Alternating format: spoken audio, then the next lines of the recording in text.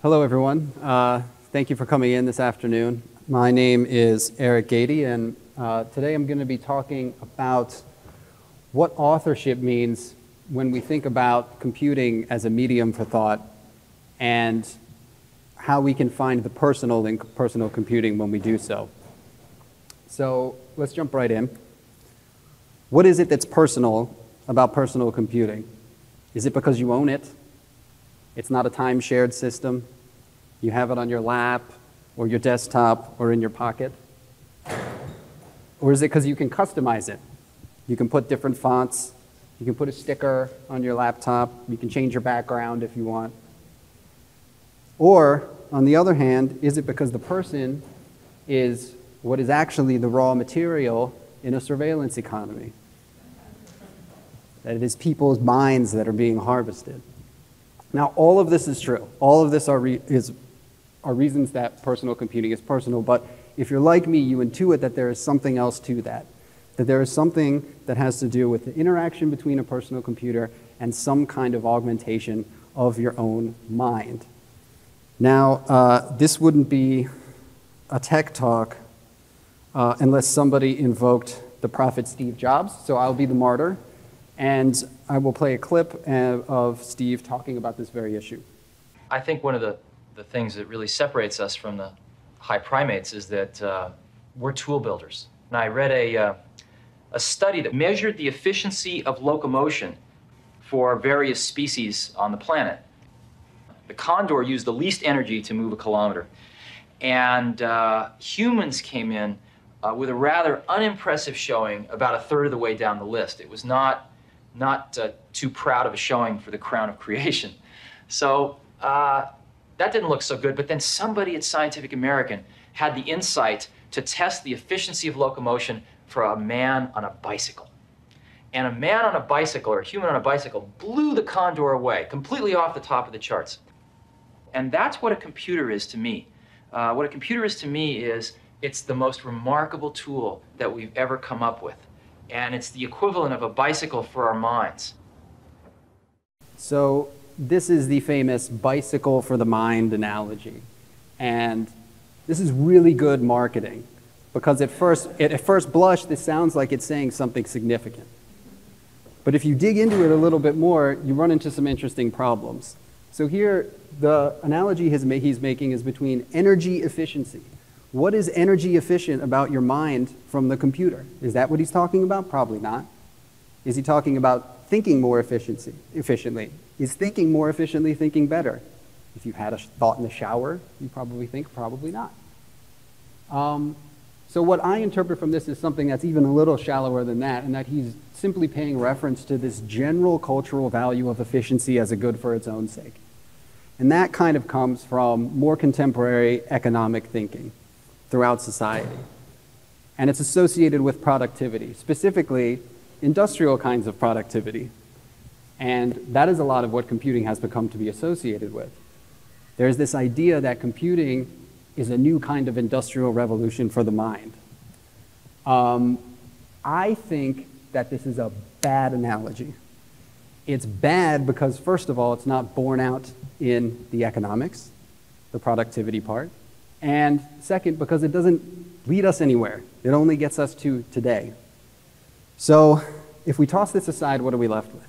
We have some nebulous concept of intelligence augmentation. Well, there is another technology that we can make an analogy to. It's one that is old, very well attested, and has had massive civilization-changing effects. It's one that we all interact with on a daily basis without even really realizing it most of the time.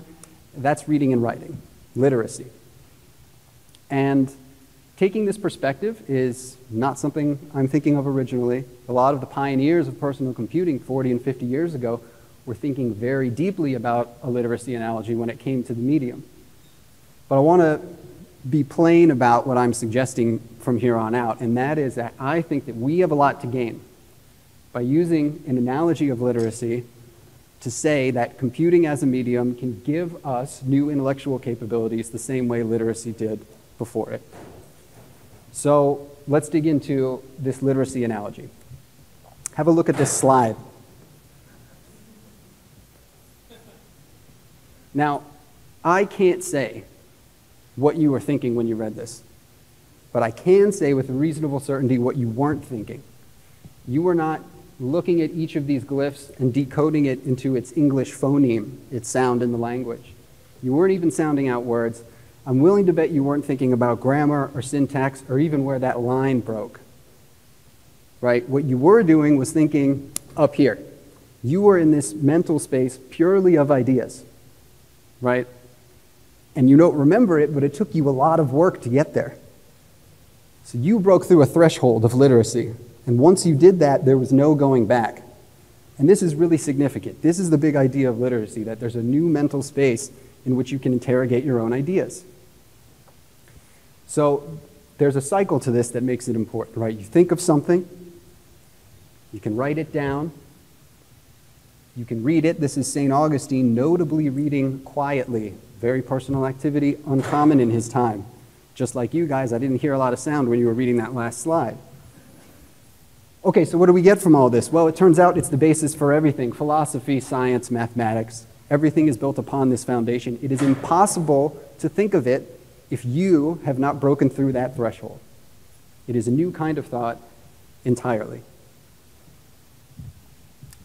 Now, I'm going to take a different angle looking at this analogy and talk about the origins of writing. So writing appears independently in at least 3 places that we know about, but I'm going to look at the oldest. So the oldest writing system comes from ancient Sumer, it's in modern-day Iraq.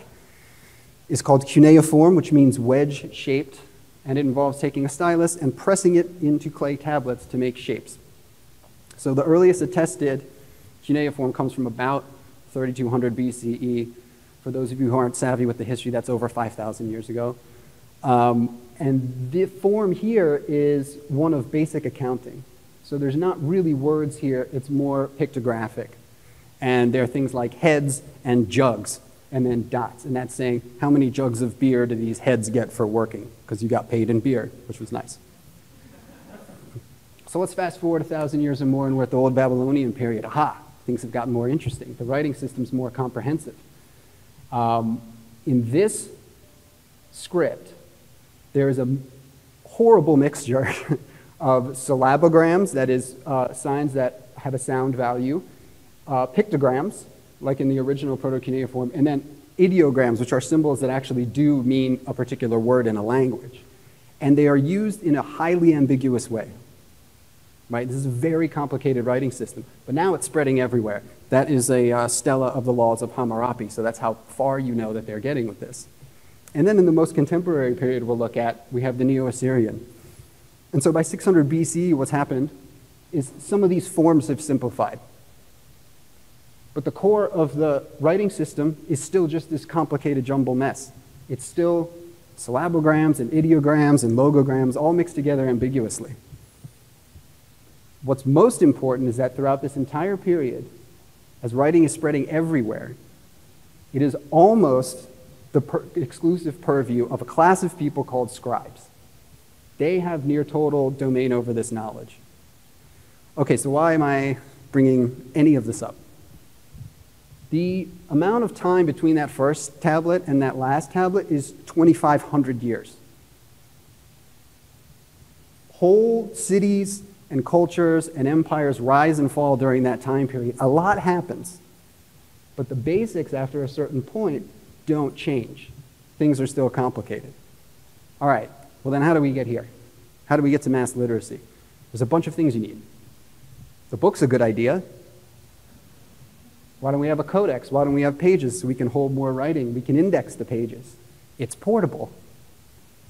Why don't we slap this on it? This will give us a standardized way of reading, and more importantly, it'll be able to mass produce identical texts for everybody. And even more importantly, not to be underestimated, is a much simpler writing system. Here I'm using the alphabet just as an example. There are other simpler writing systems in the world, like the Korean. But yeah, let's take 20-something glyphs, attach them to sounds. That's all anybody needs to know. And then, by far the most important factor, you have an institutional and social commitment to having everyone in your society break through that threshold. And once you do that, you have a literate society. Now, I think that we don't have anything like mass literacy in computing today, not even close. I would argue that most of us at this conference, myself included, we are the scribes. We are an scribal computing culture. So as my examples here, I have the guys inventing Unix on the PDP. Their primary input and output there is a teletype. That's a close-up of a teletype command line output. That's about 1972. 50 years later, there's my terminal emulator, and the forms have gotten a little simpler. I got color and stuff, but what is it emulating? It's emulating that teletype. And what's worse, it's running a Unix. So why am I bringing this up? A lot happens in the world in 50 years, right? A lot has happened in computing. It's spread all over the place, just like writing spread all over the place in the cuneiform era. But the form hasn't really changed that much. It is conducive to a scribal culture. And computing is also scribal in an even more important way, and that's that there is a strong and I think completely unnecessary bifurcation between programmers and users. So in that sense, we make these systems as black boxes, we give them to people, and then they can interpret them as magic. They can make of them whatever they want because they don't even have the tools to understand what this is. And that is because we don't give them the medium to do so. So you might think, okay, whatever. You know, our computers are really powerful. I'll turbocharge this thing to like 4.8 gigahertz, do some machine learning, this will all be great. But the problem is, we aren't thinking anew. As Einstein said, we cannot solve problems with the same thinking that produced them. The key to doing this is to have thinking using the computing medium become more personalized. So if we look at what happens with math, for example, you know, you needed writing and literacy, conventional literacy, to, they were sufficient but not enough to bring about a mathematical language that we have today. And the thing about this is that computing is not a new language in an older medium. It's a new medium itself. So if we're going to do a new kind of mathematics, we need some kind of new system for doing so. We don't want to be running math in our teletype environments. So, you know, we need new ways to represent these things, right? And then to think about them. And then we're on our way to the future. So where does all this get us? I think the best thing to do is to condense the actual question that we have into the simplest possible phrasing. And the one I like the best comes from Andy DeSessa in the opening paragraph of his book, Changing Minds. And he asks, can computers convey to humans a new increment of intellectual power that rivals what conventional literacy has given us? That's the core question. So what does that mean for personal authorship? Well, I'm sorry, but I can't give you a definition of authorship, but what I can say is that it is the exploration in this context of the following two questions. What does it mean to read in the medium of computing, and what does it mean to write in the medium of computing? And are those the same thing or not? So I'm going to look at some historical examples here of what we think was going in a good direction for authorship. And the first system I want to highlight is Hypercard. So Hypercard was created at Apple. Whoops. Hypercard was created at Apple by Bill Atkinson in 1987. And what it was is a kind of software erector set where you got a bunch of different pieces, objects like buttons and fields and things, and they would go on the central metaphor that was used here, which was stacks and cards. So an application in the Hypercard sense was a stack of cards. Each card was a view. You could put buttons on it, fields, images, paint, and it fit very cleanly into the Mac operating system at the time. All of those objects could be opened up and inspected. You could see how they worked on the inside by doing a special kind of click. And under that click was a scripting language that was highly readable called Hypertalk. Hypertalk was written to be kind of like natural English, but the most important aspect of it from our point of view is that it was easier to read than it was to write. To us, that's essential for exploration for people coming in from the outside. They don't need to know everything, they just need to maybe understand how one thing works. Hypercard also shipped free with every Macintosh for years. To the point where, by the mid-90s, we have conflicting numbers about this from people we've spoken with, but there's somewhere between 4 and 6 million stack authors. I think that's remarkable, particularly if any of you were around at the time, know how many people were actually Mac owners in the early 90s. The other system I want to point to is Smalltalk. So for those who don't know, Smalltalk is a pure object-oriented language and environment in one. This was the legendary system that was developed at the Xerox PARC Learning Research Group starting in 1982. This is the group that was headed by Alan Kay.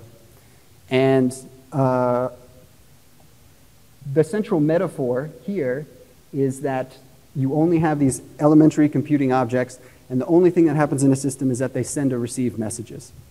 Your job is to configure the system to send certain messages. You can define how objects behave when they get the message. It had all these things we like today, live debugging, you program it while it runs, and much like Hypercard, everything can be popped open and inspected on a whim. It had, very importantly, because it was an environment and a language, it had a minimal set of linguistic concepts, minimal syntax, because most everything that happened occurred in this environment. And I think this is probably the most important aspect of this. The system was designed and experimented initially on children. So what was happening here was that this team knew that personal computing was going to go out into the world. They thought in about 5 to 10 years. And they said that they wanted to explore what the mode of interaction would be like. They did not have in mind a strict separation between users and programmers. So they wanted to know what's the easiest way that we can get people to actually do computing. And that's why they started with children, but they always said children of all ages because they figured the systems that went out into the world would eventually be just as applicable to adults. And Diana Mary, who was one of the programmers on the Smalltalk system when we spoke to her, mentioned to us rather interestingly that in that group, Marshall McLuhan was required reading. So they were very steeped in this sort of media criticism and literary studies when they came up with these systems.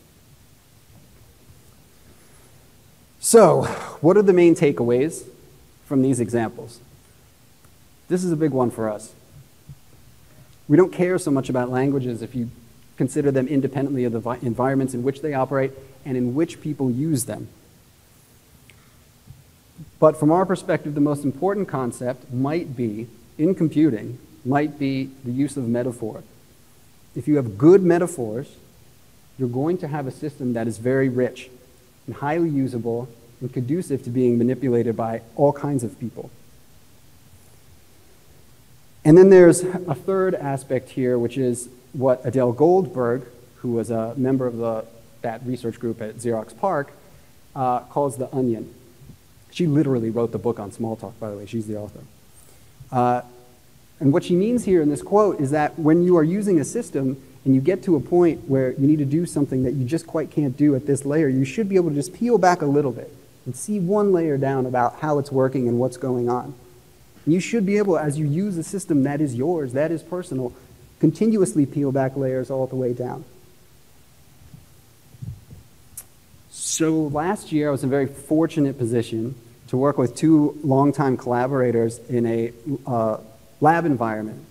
And we were basically told we could work on whatever we wanted. So we wanted to pull from this literacy analogy and discuss how we would design basically our ideal computing system from the ground up. What might be involved? What are the big, what's like the framework we would use?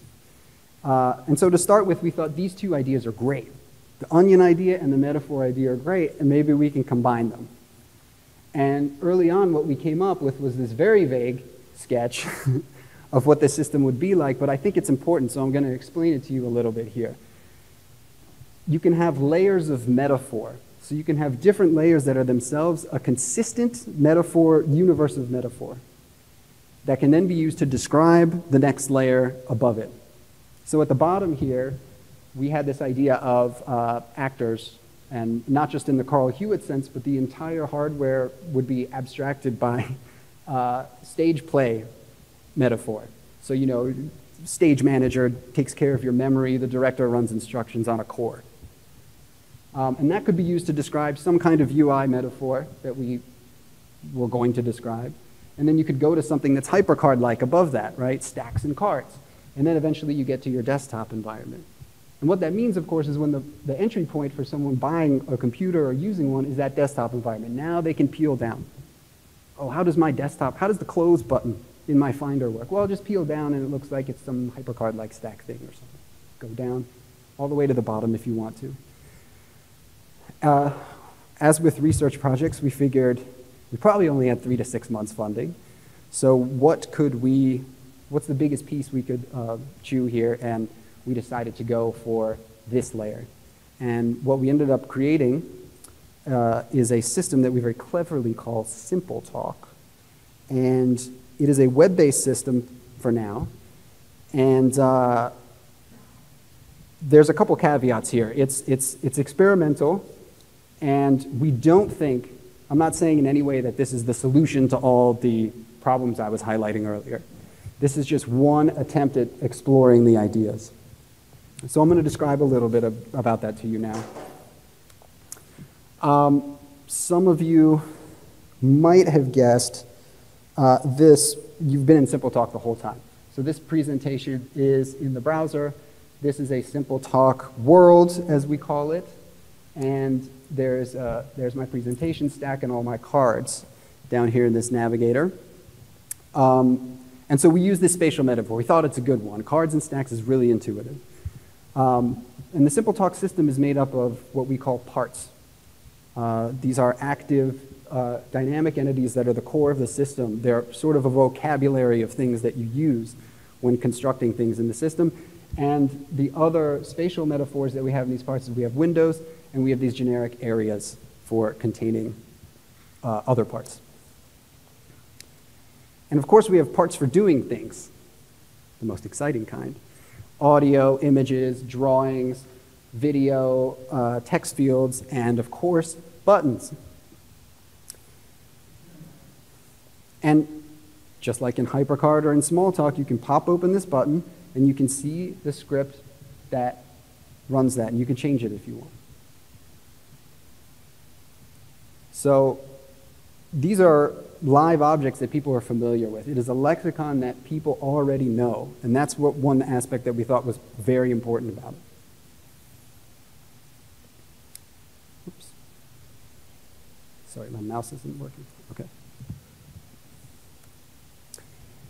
And we also have the metaphor of communication. That's message sending and passing. All of the parts communicate by sending and receiving messages. When you script in our scripting language, you are simply describing what happens when a certain message is received. Now, importantly, all of our parts have what we call properties. They are reactive aspects of each object that you can change using scripting, and that can be changed as a result of sending messages.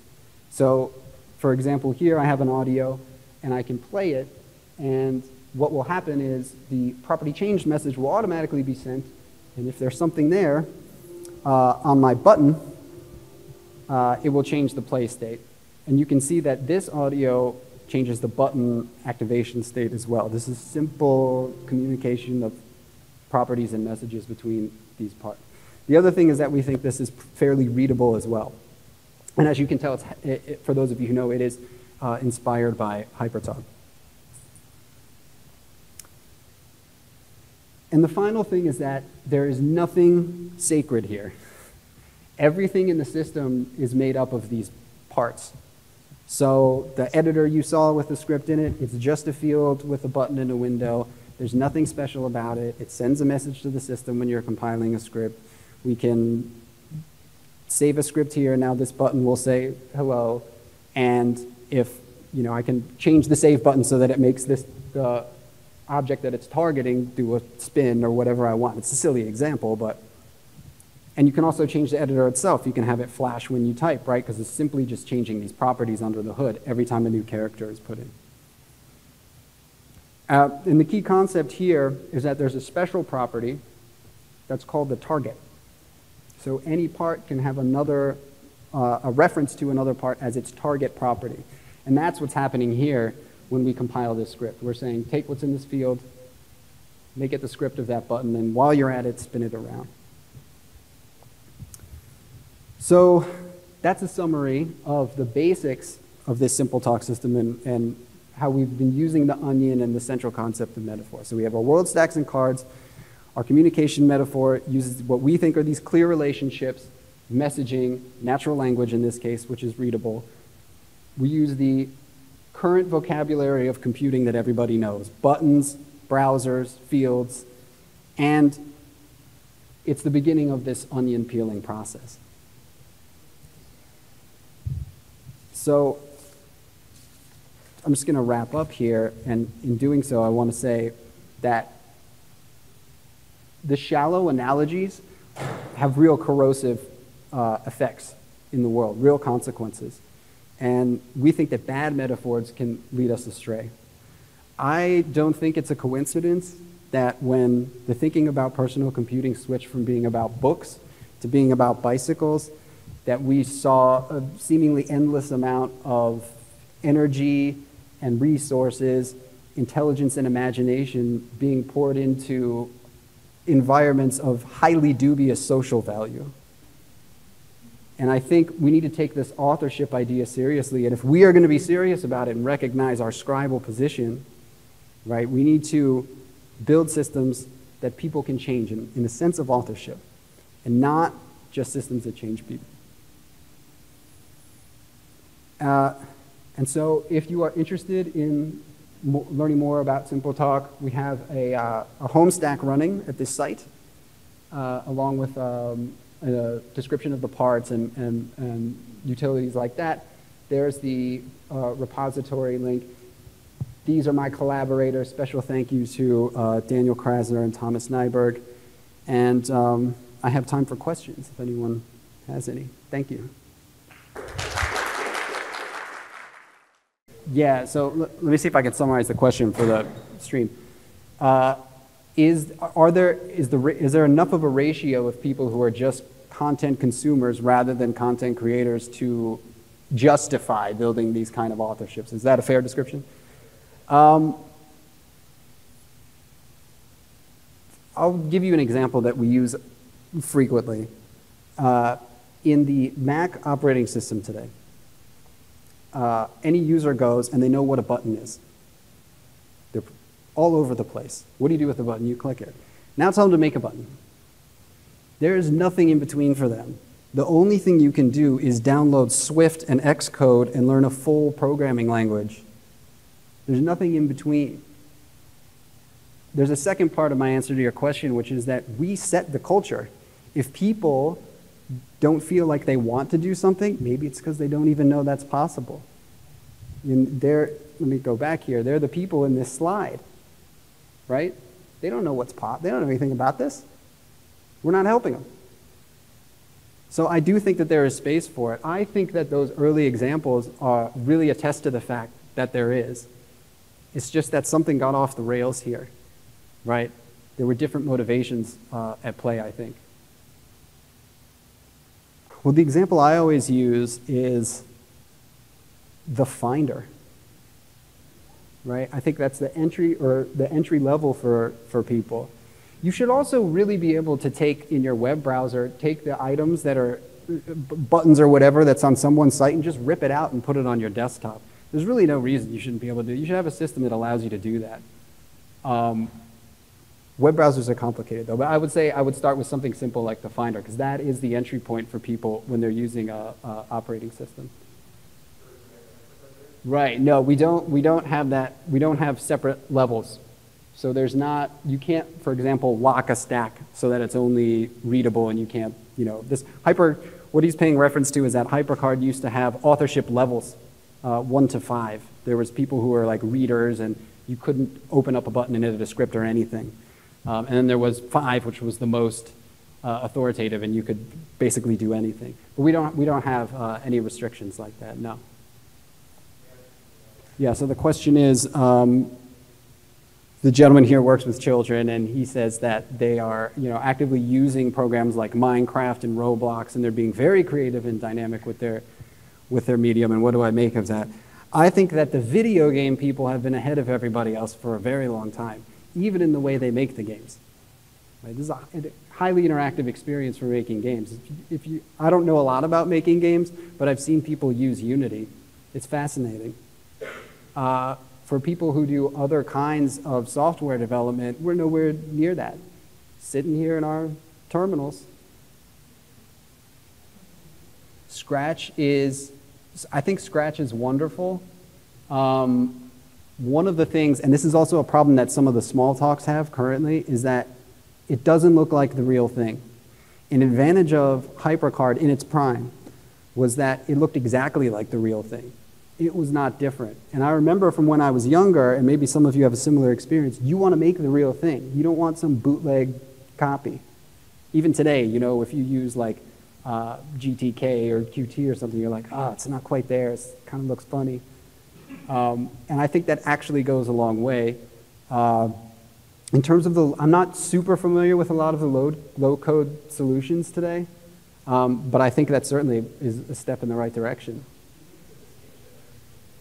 The question is it important to make a distinction between web things and desktop things, native applications?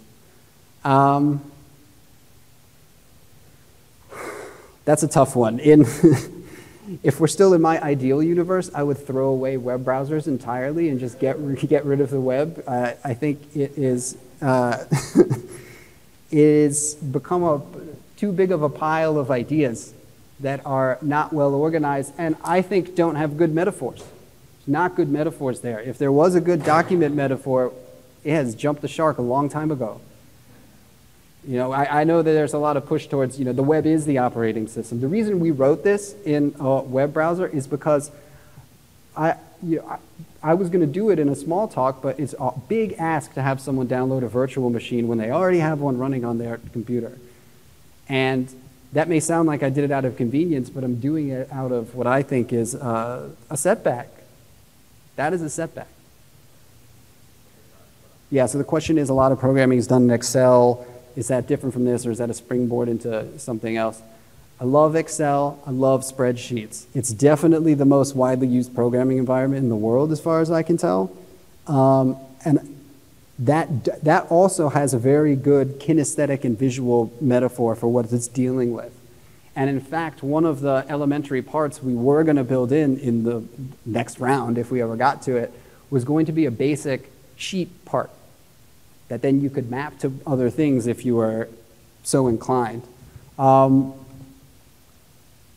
I don't know. I'm not sure how much else to say about that. Spreadsheets are incredibly powerful, and I tend to not like when you hear some software engineers kind of, turning down their nose at it, what regular people are doing with spreadsheets.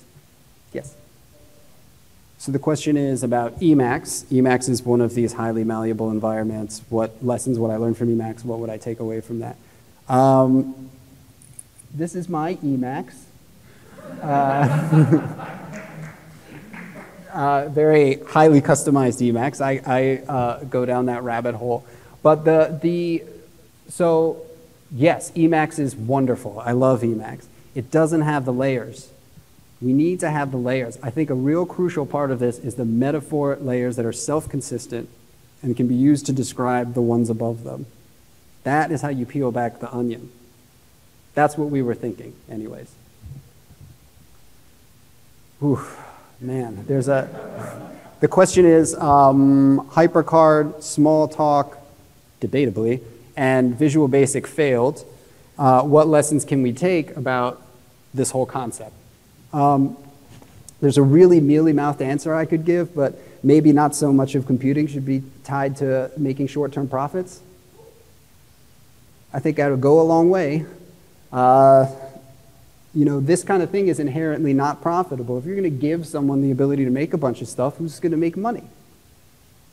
Now, I think there's several reasons that Apple let Hypercard die on the vine, mostly because they didn't know what to do with it. They've done the same thing with AppleScript. But Apple's a $1 trillion company. They're $1 trillion. What are they working on? Shame on them. They're making TV shows and credit cards. What's going on? They have all the resources and all the intelligence. What's happening? Are they going to try? So I don't know. I think you would have to, you have to make big changes. This is all about embedded in larger social changes. Yeah, so the question is about, even this is working with the bread and butter physical interfaces of classical computing, keyboards, screens, 2 dimensions, and is that going to work for this kind of thing going forward? I'm going to do the easy thing, and I'm going to pass that on to Brett Victor because I think Dynamic Land is a really good exploration of that. And his writing about the use of hands on his website, I think everybody should read. I think there's a whole kinesthetic component to all of this that's vastly underrated. Yeah. Yeah, Swift Playgrounds on the tablets. I mean, if you want to learn programming the way it's done today, I think that's what seems fantastic to me. It's a great new way to learn cuneiform, as far as I'm concerned. Right. So let me try to summarize that for the stream. The question is, Alan Kay had the research project 10 years ago at Viewpoints, which was Steps Towards the Future of Programming, NSF-funded project. And they had basically come up with making a bunch of small DSLs for different layers of this part of the thing. And the question is, would Simpletalk be something like that, or would it be more like Emacs, where it's a pile of ELIS? Well, the first thing I want to say before I answer that directly is that the peg that we use for the scripting language is Ohm.js, which comes directly out of the work from Steps and later Hark that was at Y Combinator. So we found that really useful. So yeah, we read a lot of the Steps papers, and that was like highly influential. What we were envisioning for, oh, where am I here? Hold on, guys, I have a navigator. What we were envisioning for Simpletalk was that we were just really experimenting only with one part of this layer here.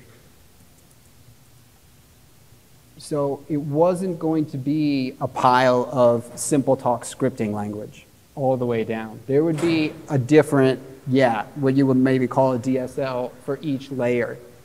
So these actors, there would be some language in which you would configure the actors and tell them how to communicate with each other at the bottom, and then the UI would be described in terms of them and so on and so forth. But we didn't know. We didn't get a chance to do any of that part of it. I think that's a really rich environment for experimenting with things, because then what works and what doesn't when you're going between these layers, right? Yeah, I think that's very interesting. Are we at time? Does anybody know?